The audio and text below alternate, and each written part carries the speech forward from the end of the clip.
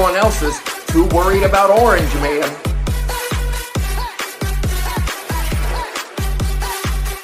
As someone who was born in the former Soviet Union in Kyrgyzstan, and whose grandparents were in the Soviet communist gulags for being Christian, my grandmother, 22 years, my grandfather served 12 years, for just being Christian, seeing what's happening in our country is very sad.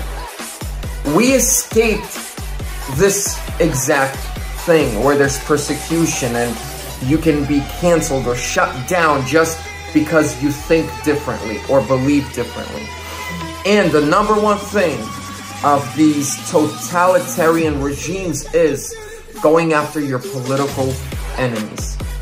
The Democrats always say, oh, the Republicans are a threat to democracy. No, the biggest threat to democracy is the Democrats.